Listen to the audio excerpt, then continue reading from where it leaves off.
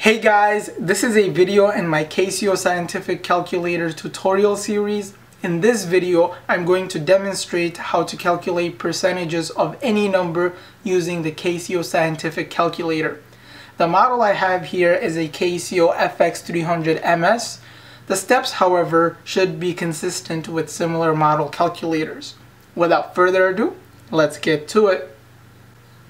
Let's say you want to calculate 10% of 100. First, type in 100 on the number pad, so 100, and the entry looks like this so far. Then press the multiplication symbol. Afterwards, type in 10 on the number pad, so it looks like this so far.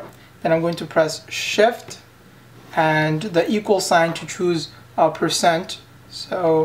And once I do that, I get the answer. So 100 times 10%, which gives me 10% of 100, is 10. Just to recap, first you need to type in the number for which you're trying to find the percentages of, and then you multiply that by the percent you're looking for, and that gives you the answer. So let's just do one quick one. So let's say you're looking for 5% of 120.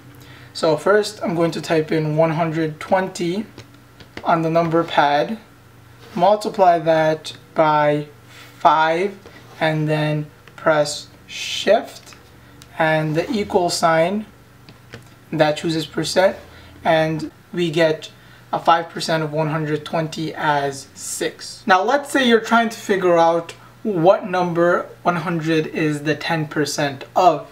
So what would you do in that case? So let's clear that out. So first type in 100, and instead of multiplying this time, you're going to divide by 10%. So divide 10. So it looks like this so far. Press shift again and the equal sign to choose percentage, and you get the answer is 1000, which means that 100 is the 10% of 1000.